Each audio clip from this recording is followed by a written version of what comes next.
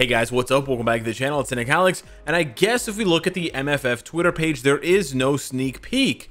But wait, there is. The Twitter page is just massively behind schedule. If you go on over to the YouTube page, you can often find the Twitter post video posted in high definition. And so here we go.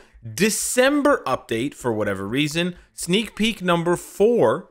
That's right, the December update on January 16th, 2022. Make that make sense, flat earthers. Let's take a look here. We get some regal music. Bum, bum, bum. I wonder who this could be. There's a big X on the door. We see some greens and some blues. Okay. Yes, it's getting hotter but colder at the same time. Who could it be? Who's that Pokemon? It's Emma Frost. Okay, there we go. That's hey, what's up, Brian? That is the sneak peek. That's the upcoming update for presumably Tuesday, January 18th / Tuesday, Wednesday, January 19th. Emma Frost, and if you notice on her Hellfire Gala invitation card, that is a T and that is a 3. It says you are cordially invited to the Hellfire Gala on the evening of the. I can't read that. So we're getting a brand new uniform for Emma Frost and Emma Frost Tier 3. This is pretty big. However, it is also possibly upsetting, and I'll explain. Well, I won't sort of. I will explain why. But first, I want the Emma Frost fans to have their party. Congratulations. I have never been the biggest fan of Emma Frost in the comics or in the game, so I'm gonna put my I'm gonna put my biases aside here and give you your flowers and congratulate you because every character deserves their time in the sun. Not that I want her to melt. And hopefully the 4th time is the charm. I will say that. When she first came out, she was pretty good. This uniform didn't do very much for her. She was still pretty good. This uniform did even less for her. She was even less good. And then she turned into a villain. Or actually, she's always been a villain, I believe. But anywho, no, she was a hero here. She was a hero. Then she went villain twice, and now I believe she's going back to no, she was a hero here too, so never mind. She was a hero throughout most of it. She was only a villain with Phoenix 5. I was gonna say Persona 5. Anywho, Emma Frost has not been good from the devs' perspective. They have underperformed on delivering her power level accurately, and she has been chronically one of the most expensive and least worth characters in the game. Really just a trophy character for the most part. And I know I've gotten a lot of heat from Emma Frost fans that I don't play her properly. I don't really appreciate her brilliance, but let's be real, she has not been meta, and she wasn't even meta when she got this uniform. So but that's all in the past. I am genuinely hoping 100% that they do her right. I would never wish a bad rework on any character. Maybe Jean Grey circa 2020. That's different. Okay, Jean Grey was strong for too long. Emma Frost has never been strong. So I am fingers crossed hoping that they make Emma Frost very good. She deserves to be meta, at least as good as Betsy or better. That is what I want to say on the positive note. And what I want to say in general is that I'm happy that Emma Frost is getting a uniform and Emma Frost is getting a tier 3. If you guys are wondering more about this Hellfire look, because I know some of you guys are, degenerates, this is a look from the comics. So it's basically torn right out of the pages of the comic, which is really cool. And the devs did a fantastic job of, recreating that bizarre headdress, whatever, not headdress, hat, I guess that you'd call it, that she has. And of course, everything else is looking pretty accurate as well. Here's another look at the uniform that she will be getting. Here's another look at the uniform again. You can see it's pretty ostentatious, that headpiece that she has. And then we haven't seen this, but I'm hoping that they will be able to work in this look for her.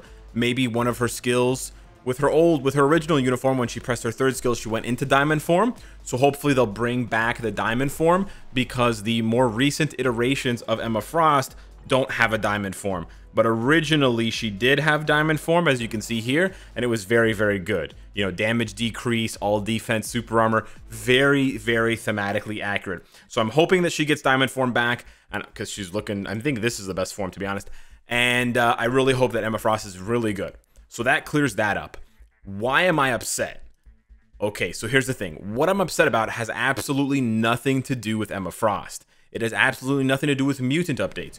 What it has to do with is at least from my perspective, I could be wrong here. Always a good chance that Alex is wrong, but it seems like this is the update. Because we got a full, I'm getting ahead of myself here, but we got a full update. Well, we got maintenance and an update in December. And then at the beginning of January, we got Betsy, Colossus, and Mr. Sinister. That was 2 weeks ago, right? That was January 4th / 5th. And that was a mid-month update. So if there's maintenance in a couple of days for this, that means that this is the update. I think we need to move past the whole concept of mid-month updates or partial updates if it's only for one character and one tier 3. I know we've done it in the past, you know, a few months ago we did it for Ebony Maw with his tier 3 and yada yada yada, but it's really, right now the game is really dry, and it's even more dry. It's really dry and kind of a letdown if we waited 2 weeks to get one uniform and a tier 3, especially considering how closely linked she is to the other characters in the Hellfire Gala. Like, you're telling me they didn't have her ready, right? They had these 3 ready, but they didn't have Emma ready. We really needed to wait 2 weeks for one uniform for an existing character and her tier 3 upgrade? Really? Okay, I sound a little bit, you know, I sound like a demanding, petulant child. You're right. I'm sorry. I'm going to try to tone it down. However, let me point something out to you. 2 years ago, the January update sneak peek number 1 was dropped at the end of December. And I know that calendars shift and, you know, work schedules shift, coronavirus, pandemic. Listen, I'm not saying that the devs need to or should be working nonstop. They deserve their break. They deserve their holidays. They deserve their vacation. You're absolutely right. I'm just pointing something out to you, okay? Last year, during the pandemic, we had the January update sneak peek number 1. This was Herald Thor. Remember how hyped this update was? This was December 28th. Again, at the end of December, we were getting the January update sneak peeks. And if you need a reminder, what did this update bring? Literally 1 year ago, when the pandemic was arguably worse than it is now. I don't want to argue about that. But anyways, we got a new uniform for Thor, Herald Thor, with a brand new tier 3 skill, so it's almost like a brand new tier 3. We got a new uniform for Valkyrie and a Transcendence for her. We got a new uniform for Loki and a tier 3 for him that was brand new. And we got Null World Boss Legend. 3 new uniforms, 2 new tier 3s, 1 new Transcendence, or not a new Transcendence because they just took the Sif and Heimdall Transcendence, but you get what I'm saying. And then, or actually she already had that? I'm not 100% sure. And then Null World Boss Legend content. Keyword here, content. New content. Okay, let's compare that to this year. What have we gotten in January thus far? We got 2 new uniforms for Mr. Sinister and Captain Britain. We got 1, whatever the hell this is called, which is not a uniform. This is a side grade, a downgrade even. This is a slap in the face. Okay, so 2 uniforms and 1 failure. Okay, 3 uniforms, 1 new tier 3, and a failure. And the Transcendence that they just copied and pasted. So it's basically the same as Valkyrie's, right? Because it's just copied and pasted for 3 characters. You can kind of see where I'm a little bit irritated here, right? You can kind of see where I'm a little bit irritated. So yeah, I feel like now is not really a good time for the game to be so stale and for the devs to basically just double down on the staleness, right? We really didn't need to wait 2 weeks for Emma Frost. I mean, Emma Frost is great. Did we really need to wait 2 weeks for her? No, probably not. So I'm not exactly sure what's going on over at HQ. I'm not saying that there's anything wrong with the game, because I don't think there's anything wrong with the game. I just think that the devs are, maybe not the devs, maybe the management team, I don't know. Someone is taking advantage of what appears to be smooth sailing for MFF. And the game is not in a bad place, but it's also just kind of stagnating, and it's sort of in a rut. And it doesn't seem like the developers really realize that or intend to spice things up. And we could really use some spice right now. And basically, the only spice I have for you is that they've updated the sneak peek logo. I kid you not. They updated the sneak peek logo. Let me show you. If we go over here and we go back to, you know, old sneak peeks, this is what it looked like.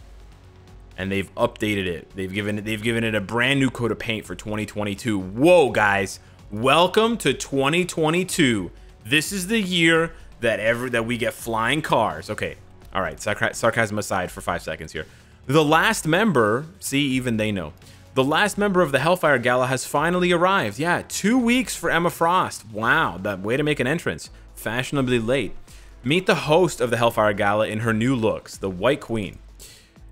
Be sure to join this glamorous superhero. So the keyword here is she's moving back to her superhero roots at the Hellfire Gala. We will announce the details through the patch details to come. So this means that, okay, the patch details, there may be more in the patch notes, but there's not going to be any more sneak peeks, presumably, because usually when they say this, that means that there's no more sneak peeks.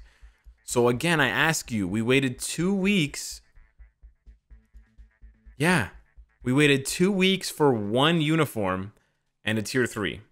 I'm not really happy with that, personally. I know it might sound, you know, demanding and selfish, but I do think the game deserves more than that. And I think the devs need to, you know, pick up the pace here, because since December, right, so for almost 2 months straight now, we've just gotten uniforms for existing characters, no new content, nothing, you know, nothing really to shake the boat or improve things. And Black Hat didn't even get a tier 3 or Transcendence, so you sort of missed that one there. I don't even know if we can call Colossus's uniform a new uniform, okay? So it's really one less than that. It's pain, man. It's just kind of painful, you know? So some people are saying, here's the thing. Okay, I don't want to leave you guys with a bunch of negativity, although I am pessimistic. So in my pessimistic view, and this is, you know, how you prepare yourself, right? If you don't have expectations, you're not going to be disappointed. Old MJ, right? So in my view, looking at the calendar, we're going to get this update in 2 days, right? Or in 3 days, on the 19th. That's right around the time when the Future Pass expires. It may be a little bit, maybe like, you know, 12 hours before the Future Pass expires. And then I think we're going to have to wait 2 more weeks into the first week of February to get the next update. Now, I could say, hey, an update on my birthday, because my birthday is February 1st. An update on my birthday, the day after my birthday, that's super cool. And yeah, sure, that would be cool. But you know what would be even cooler? Is an actual update in January. That's right, an actual update with actual content rather than 2 uniforms and whatever that is. So yeah, some people are saying that this is another mid-month update, and then there's going to be a full update next week on the 26th, on the 25th or 26th of January. I find that very hard to believe, but I guess it's possible. I don't know. We'll have to wait and see.